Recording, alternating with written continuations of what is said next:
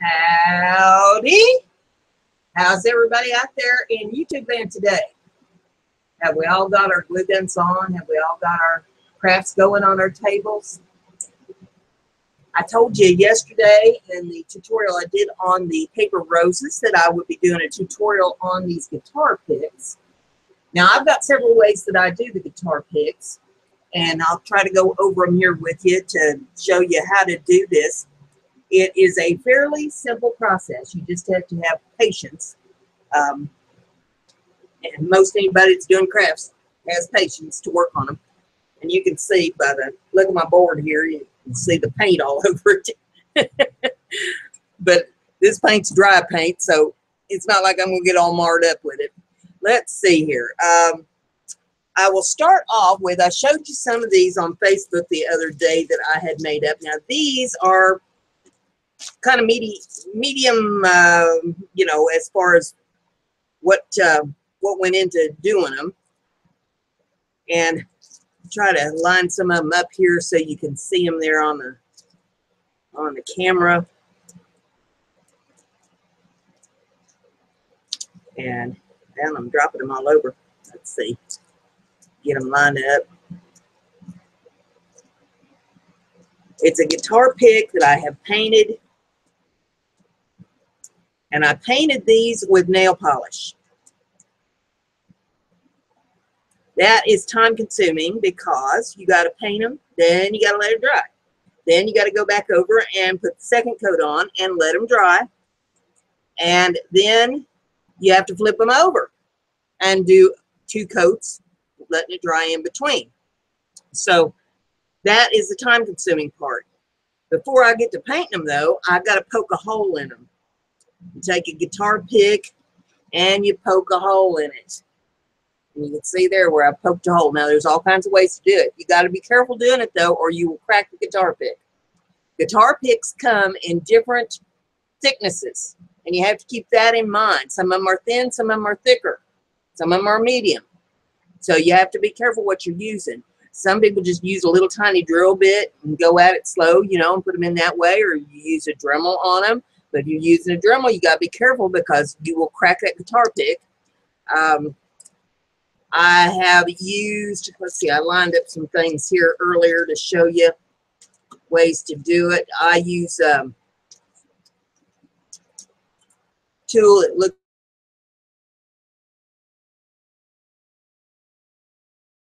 this hole in them. And I use the smallest one in there. You see that right there? I use the smallest bit in the leather punch. And you got to just go at it real easy when you're punching that hole through them, or you will crack them. So it's something that just takes a little bit of patience. You can go at them with an X-Acto knife if you want to, but there again, be careful you don't cut yourself messing with them, because you can slip off that slick plastic. But that's what they look like. Get them to lay a little nicer here for you. And then I put, after they get all good and dry, I put the charms to them, however I want to do them. You can see some of them, I put some lace or appliques, just little pieces that I had from other projects. Put that on there. And then I put a charm on jump rings. Some I put the little keys and the gears on. They look like steampunk kind of stuff. So that gives you an idea on how to do the little guitar picks. One, I got a little wooden heart there that I painted red. And now that's one way to do them. The way that I have been working on today is a little bit different. Anybody who has acrylic nails knows that you get this acrylic nail dust, and you can get it in all kinds of colors, or you can just get it in clear. I'm here of different colors of this. I don't know, I don't remember if I got this at Sally's or if I got it off Amazon. I'm thinking probably Sally's Beauty Supply. But I got a kit of this, and it is this powder that you put on your nails with the, use the monomer to set it up. And I wanted to paint one of them here and show you how I do this, because I don't do it like I do my nails. My nails I want slick. with the guitar picks, I want to have a little bit of texture to them. And get one of them up here and see if you can see the texture to that. Now that's after I've sanded it. So you know that they've had more texture than that before I sand them. And you need this stuff, they call it a monomer.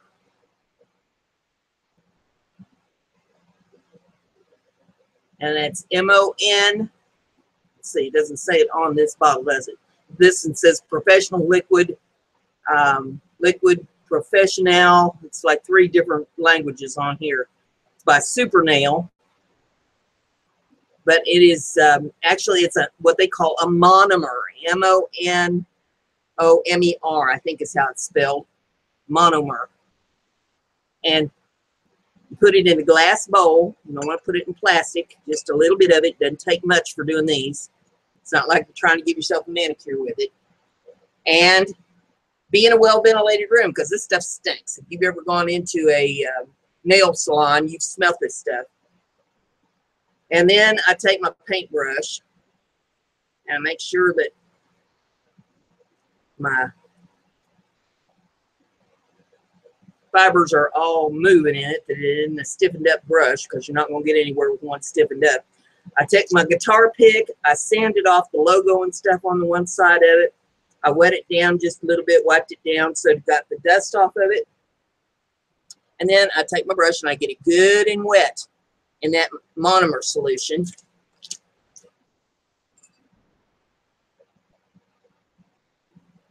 Get your paper towel at the ready there in case you need to wipe any of it off, but I get it good and wet. Then I take my paintbrush and just dip it through that. Just scoop up a little bit of the monomer or the powder on your monomer brush. And then I hold it a second there and let the monomer get into the powder. Then I start streaking it over that guitar pick. I like the guitar pick to be taped down because I don't want it moving around on me. You don't want it slipping and sliding while you're trying to do this. I get a little bit more wet on my brush. I come back and I dip it through that again and let it soak up through powder. I don't know if you can see that change of colors there on the camera or not, but it changes colors as it gets wet, it gets lighter. And I just stripe that there on. This is Miss Shelley's pity pat here, where I pity pat it to the guitar pick. Anybody that watches Crafted Mamas knows who Shelley is and knows why we call her pity pat.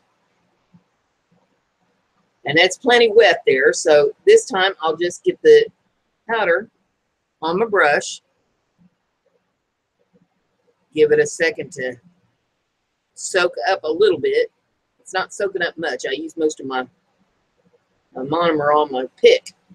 So then we pat that in. When you pat it in and it's kind of dry, if you can see there, yeah, you can see where it's lighter, that's the dry powder. And I'm just patting that in to the monomer that's on the pick, and that's what's giving it the texture. And you want some texture to it. Then I'm going to go back, I'm going to get some more monomer on my brush. I'm just going to kind of dab that on that dry powder. Now you can do this, build it up as much as you want. I don't like them built up a whole lot because when I go to sanding, I don't want a slick surface, but I want it down. Let's see if I can explain this by showing you. I want it down enough that when I glue my objects to the guitar pick, that it's a smooth enough surface it's going to hold them, but it's still going to show some texture underneath whatever I put on there, or around the edges, depending upon what I put on it. And get a little bit more powder, put it up here around the upper edges and around the sides. Get a little bit more monomer to wet that so that it sets up. But your powder won't set up without the monomer in it. And I see a spot kind of there in the center of it where I'd like to go back in and put a little bit more. So I'm going to get a little bit more on my brush and tap that in. You do it till you're satisfied with it. And keep in mind, it's not going to look like this when it dries. It's going to be a surprise when it dries. You're going to say, well, how did that happen? That didn't look like it was when it was wet. Then, when I get all done, you clean your brush, and you don't wait all day to do it. You clean your brush right away because you don't want that acrylic to set up in your paintbrush. You ruin your paintbrush that way. And I really, really clean it. And I use the monomer. There is you can use brush cleaners for these acrylic nails, but I find the monomer cleans it just as good because it liquefies whatever is in your brush. Then once you get it good and wet and you beat the tar out of it there on the bowl, you take it to a paper towel and you go to just rubbing it and striping it back and forth across that paper towel, and you want it to be good and clean. You take a finger and run over it. Make sure you don't feel any more monomer or any more powder in that. Any acrylic.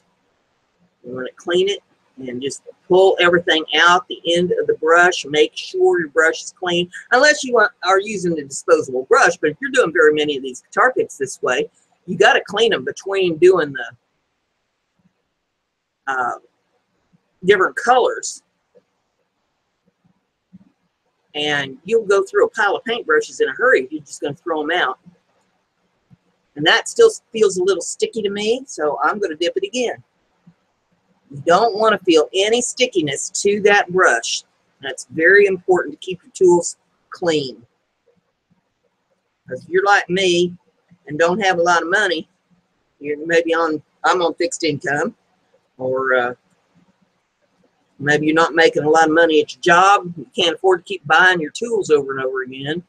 You want to get them good and clean. Now, I have been known to give a paintbrush a haircut. You know, just trim down the very, very edges of it. If it gets dry and it's just, you know, on the very end of it gets stiff, you can't do that very often because they don't grow back. But I have been known to do that. I didn't get it out of the very tips. And then you set it up someplace to dry, and I'll put it in my little handy dandy stand that I got my camera tripod in over here. And then you put your lid back on your powder so you don't knock it off the table and make a big mess. Ask me how I know that. Now, when I set these to the side, you may notice over here, you see some of them. I set them bottom side up so I can see what colors I've got. Because if you set them top side up, so all you're going to see is that black lid. And that way, you have them sit there so that you know what you got when you're working on this and you're doing a bunch of different colors. Now, that one, I'll peel up off of the table and set it to one side. Now, you can do that over and over again if you feel so inclined. You want to build it up. I don't do the backs when I'm doing them this way. Let's see, it's got tape on it. Here's one. See, I didn't do the back. I may paint that before it's done with some nail polish, but for right now, I haven't done anything to the back on these. Now, I'll show you how we decorate these. Well, first, before I do that, once that's dry, I'm going to sand it. I use an emery board, a nice coarse emery board, like you use on your acrylic nails. You can use sandpaper. I find sandpaper is a little hard to deal with. You can use a Dremel. There's all kinds of bits for Dremels that you can use. Unless I'm trying to etch a design in them or etch out sections in them, if they're just too smooth to suit me, I usually do not mess with a Dremel tool on these. But I wanted to get it out to show you, you know, things that you can do with them. You can put initials in them. If you're real fancy, you can use an engraving tool on this acrylic. You know, these nails, I mean, they're good and hard. You can put these acrylic nails all day and they ain't going nowhere. You have to actually like hit them with a hammer or do something really awful to break good acrylic nails. Now, after I get them sanded down I take just a dab of water on a paper towel and I wipe them off, or spritz them with your spray bottle or something, wipe them off to get the dust off of them. Then I paint them. I use these pearlescence polishes, depending upon what color. Now this green one back here, I used the pearlescent green on, and you can see how that shined it up. And you got the texture from the acrylic on there. Really makes it look old, makes it look distressed, and shines it up a little bit with the polish. And you can get these little bottles of nail polish at Walmart for practically nothing. And you don't use but a dab of it on these things, so it lasts a long time. Then once I get them pearlized, I can go to painting them. I've got some of these paint pens. I've got a black one, a white one, and a red one. And these are really cool. I know I got these at Sally's. So, you know, if you go to Sally's Beauty Supply, this one's called CINA Black Nail Art Pen. And this is a white one, and this is a red one. And if I can show you here, you just dab the point of it up and down until you get the paint flowing. And then you can paint over the top of them. And you stripe them. You fill in the little holes. Here's one, this orange one I did with a little bit of black. And I just kind of striped it on there. And then once that was on, I wiped it down real quick with a paper towel to streak it. Then it was still just a little bit too much black for me. So I took some yellow pearlized nail polish and put over top of the black to tone it down just a little bit. And it didn't detract from the orange, because once I put the yellow on, I took a paper towel and I wiped the yellow down to strike it a little bit. And that's very reminiscent of what we used to do back in the old days when we were antiquing furniture. You put one coat of paint on, your base paint, and you let it dry. And then you go back in with a lighter color and you put it on, and then you wipe it down and stripe the furniture up to make it look old and distressed. And that's sort of what I did with this one here, just to distress it and make it look old. Then once you get the paint dry, and I leave them sit overnight, or you know, through the day, and come back in the evening, or you know, whenever I'm working on them. I give them several hours to dry good. And there again, I've got the tape on the back, so it ain't going to go nowhere when I start working on it. For the ones that I did in the package there that I showed you a little while ago that were just painted, I just take the guitar pick, I take a little bit of tape, I'll put a first coat on this one just to show you what I do with it. This is a black one. And is that going to show up on camera? Yes, it is. That looks good. You can see that good. All right. I take a black one, and then I just pick whatever color paint I want to use on it. It's easier if you take something that is the same color as the guitar pick or close to it. And I'm going to use black. I'll take some black polish, and I'm just going to paint that on.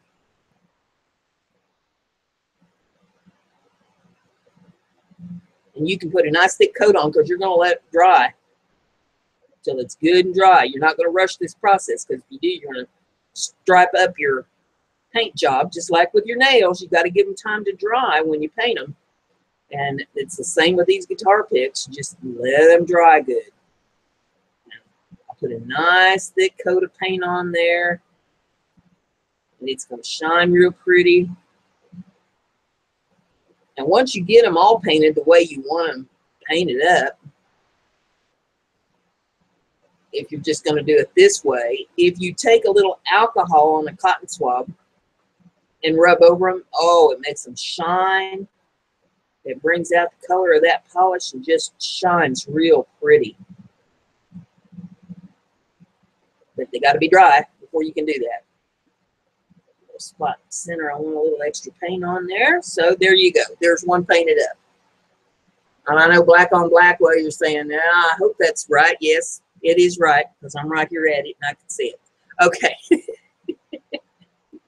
Uh, Getting back to these ones, this one I put some lavender pearlized nail polish on and wiped it down. This one I put some green pearlized nail polish on it and wiped it down, and so you can see the green acrylic through it, and you can see the pearlized paint there shining it up. So I've got those three that I can decorate. Now I use super glue on these because they're going to be worn, and you want them to hold up when people are wearing them and beating them around their necks or on bracelets or whatever. You want them to stay put. And so I use a little bit of super glue to put my charms on, and I got this little metal one here. You don't want no big globs of hot glue or anything on them. Now, when you put your charm on, make sure you don't cover your holes up where you've got to put your jump ring in. I put that on there just like that. And let's see, what else are we going to do with that one? I think I'll take a couple of these little bitty ones. I'm going to put one little bitty one right in the center of that gear there, like that. And then I'm going to take another little bitty one. Now these gears, I think I got them from Wish. I either got them from Wish or AliExpress. I'm sure they both sell them. You get packages of them for much of nothing. So there's that one. Then, let's see. Here's a pretty one that I was working on. And that is with some red and some black. I did red acrylic on it, and then I put some black pen on it and filled in the holes on it. And then I used a little bit of black polish and wiped it down, and it gave that one a really cool effect. And I take a little bit of glue and put it around my little charm there and drop that on and slide it down so it don't cover the holes. See, these take on a personality all their own, because the little charms will tell you where they want to be on the piece.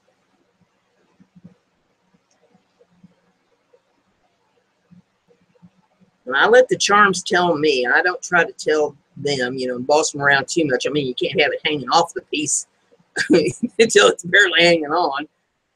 Well, I guess you could, but, you know, probably wouldn't look right.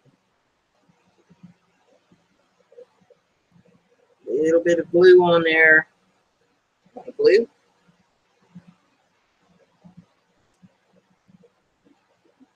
Turn it over where you work better. There we go. Stick that on there like that. Then I'm going to take this one and I'm going to put it on there too.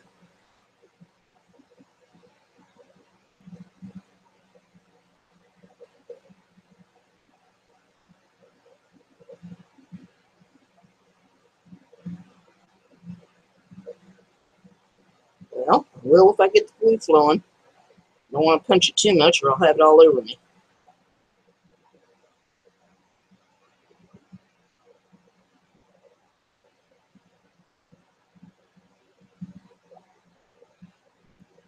No, come on. You know you ought to.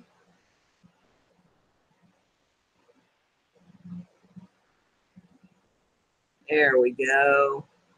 Just a little bit, and I'm going to stick it on there just like that. Cool beans. All right, got this red one here, and I was looking at it a little while ago, and it was telling me it wanted a key on it. Does your art talk to you and tell you what it wants? Because my art talks to me and tells me what it would like. So it wants that key right there like that. Then a little heart that I had in my little cracker bowl said it wanted to be on there.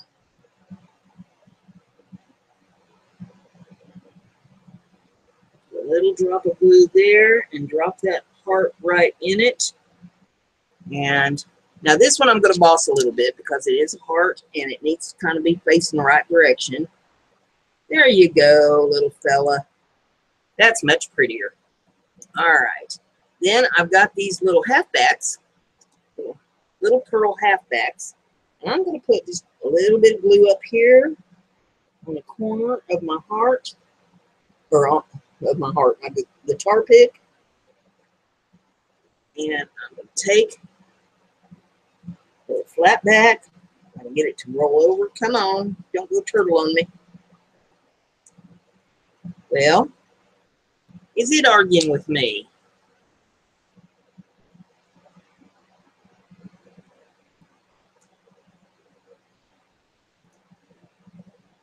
Son of a gun.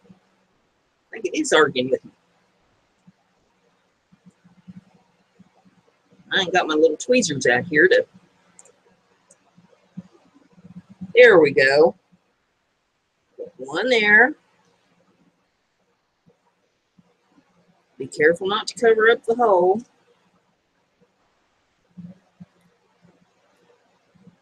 Don't get your fingers in the glue.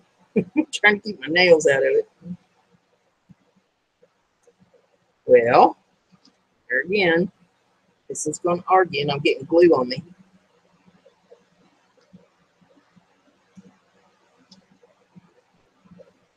See, now you shouldn't feel too bad because I know y'all go through the same thing that I'm going through here with your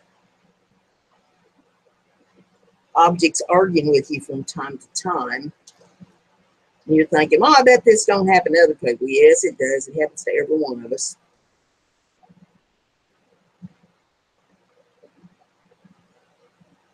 You get right over there where you're supposed to go. Now, don't be naughty. There you go. And I've just poke them down real good into the glue. And they'll set up. Now, get it up here a little bit so you can see what that looks like. See, it's distressed guitar pick. It's got some flat back. It's got that little white pearl heart, and it's got the little key on there. And this sticking out from the side is the tape from underneath it. And when I get all done, I'll peel all the tape off the back, and then I'll put a coat of paint on the back of them, a couple coats, and let it dry so that they look real pretty. But that started out as a white guitar pick. It shows you what the front of it looks like now after I got done with it. I had a friend the other day say, what do you take perfectly good guitar picks mess them up for? But that's one way to dress them up. And you put your jump rings in the top of it. I think everybody knows how to put jump rings on. If you don't, leave me a comment. We'll get together. I'll show you how to put jump rings in. But I let them get all painted and dry and everything before I mess with jump rings. That's the last step that we do to them. So that gives you an idea there on things that you can do. I mean, the sky's the limit on decorating them. Whatever strikes you. If you want to put some little tiny ribbon to them, if you want to put some applique pieces, little chunks of applique like I showed you on those ones earlier. If you want to, let's see, my mind's going blank here. If you want to put blingy pieces on them, now I can get the bling box out here and pull some pieces out of bling box. See here, I've got a white buffalo. You can put that on there. If you wanted to go with bling, make some of them real blingy. Put several of these little flat back pieces like that on them. Put some flat back pearls a little bigger on them. Or you can use buttons on them. Just all kinds of things that you can put to them. Say, here's a bigger button if you wanted to put a bigger button to them. Now, I think, personally, I think that overweighs the guitar pick. But if you could find a flatter one than this, that would be cool. I mean, there's just all kinds of things you can put on there. Here's something that's a little flatter. You know, you could use a couple little pieces like that on there. I don't want them to be, you know, real bulky and be like somebody hauling a millstone around their neck or something, but I like them to show up pretty and, you know, be something somebody would be proud to wear. So that gives you some ideas on the decorating and how to do the guitar picks. And there again, I'll get a couple of these out that I've done earlier that are just the painted ones to show you what these look like. This one I just put the little butterfly on the jump ring, put a little lace on there after it's all painted. And this one I glued a key and some gears to it. Then after they're all done, go over them with some Mod Podge to set them up good and to protect them. You could use clear nail polish too if you don't have Mod Podge. You can make your own Mod Podge. Glue and water is about all it is.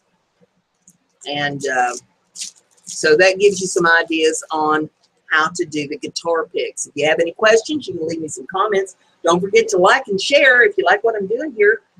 Don't be afraid to let me know. And share it. Share the dickens out of it so other people get to enjoy the crafts too. And see what we do in the craft realm. I feel like we're out here in a little world all our own. And, you know, you get amongst other people that don't do craft and they think, well, what on earth are they doing with all the glue and the paper and, you know, the stuff that they mess with? Well, this educates people and lets them know so they can join in on the fun as well. So with that said, you know, don't forget to pull up my Etsy channel. Look at the stuff that I've got on my Etsy program.